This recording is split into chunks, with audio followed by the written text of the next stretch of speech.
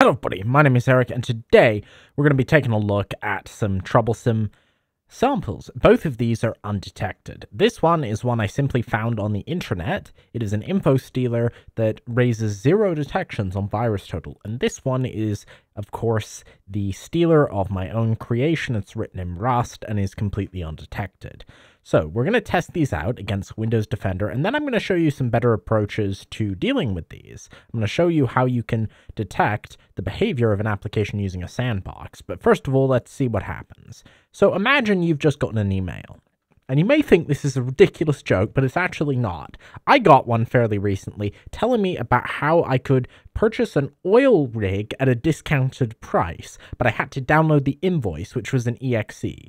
Now, the best sign of a legit program, besides the fact that it says it doesn't have a virus... Oh, okay, it did do something. It was just a bit slow. Now the payload has finished, and in case you didn't notice, well, let's just check. So, according to Windows Defender, we're all good. That little CMD window that just asked us for administrator rights, it had no virus. But does that mean we're actually safe and that nothing in here was a virus? Well, I wouldn't count on that. So now, we know that antivirus is not going to catch these. So let's go over to today's sponsor, ANY.RUN.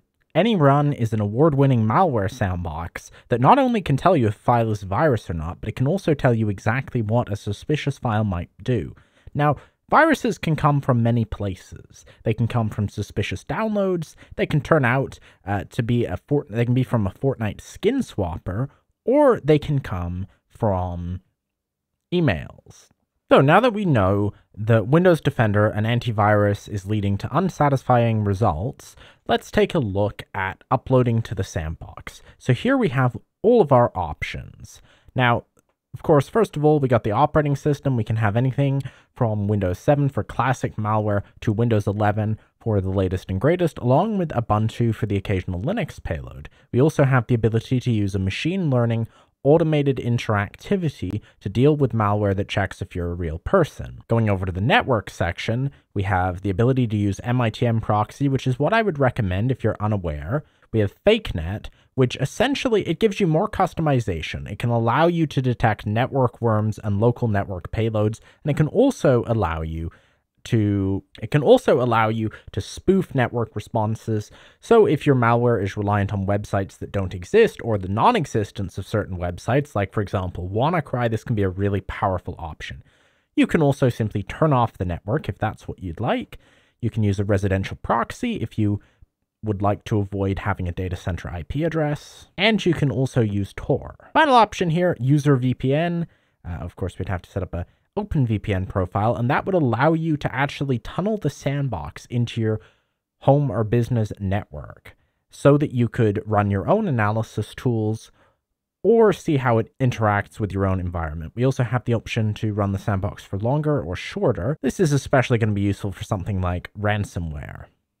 And you can choose what directory you want the file to load in. Also, if the payload is a link, you can choose which browser you want to open it in.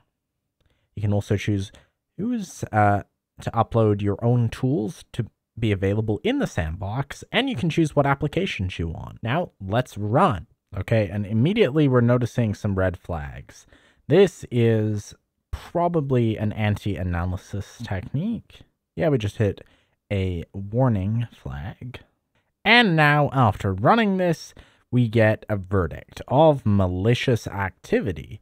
So 0 detections in Windows Defender turned out to be not quite right. Now, the value in this kind of a solution, as opposed to relying on Windows, and there we go.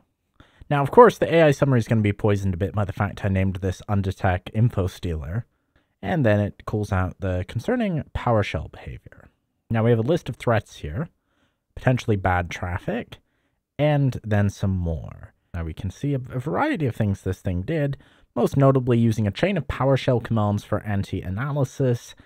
The other red flag is this was actually, despite not having any detections presently, shipped in a zip file with a 1234 password, which is never a good indication for legitimacy.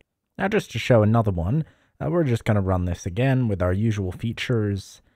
And I'm going to show you that because this VM will come with a file extraction software, if we don't want to mess around with unpacking our archive, we can just do that in the VM, so that, especially if you're using a Windows system for the host, or like your personal computer, you're never going to have to risk actually running the threat. And we just have to remember the password, which is 1414. We can just drag this onto the desktop and go ahead. Now let's run this legit program. And immediately we see a bunch of things spawning. The threats tab is blinking at us. Luma has been detected. This one didn't waste any time. It got straight to work. And we've already got multiple C2 domains, which ANY.RUN has actually detected are malicious. We can also see what it does with files, and these are mostly the WinRAR, but we can see it also created a dump. It doesn't seem like this one did anything, but for example, with ransomware, that's extremely powerful to see, is it creating copies of your file? And immediately it tells us everything that this program does, and because of Yera rules, it's even able to tell us which stealer it is. So I think that is all for this showcase. I really hope you enjoyed it. If this product looks like something you're interested in, head on over to app.any.run and sign up with your business email today. You can get started for free. Just go here, sign up, put in your name, your business email, and your password. Now, if you want to see the pricing for the premium plans, here you go. So for free, you get all of this. Try all of this out. Beautiful. For Hunter, which is the higher end plan, that's what I'm using. Of course, in this sponsored video that is provided for free, it gets you all of this. It gets you the ability to use MITM proxy, which is really powerful. Gives you a higher input size, gives you a longer period of time, and you can get the PCAPs, you get more rule sets, and of course you get the right to commercial usage, along with residential proxies. That just means one of the most common things that malware will do is it'll actually open a fake, or it'll call IP info to check if you have a data center IP and block you. Well, that gets around that.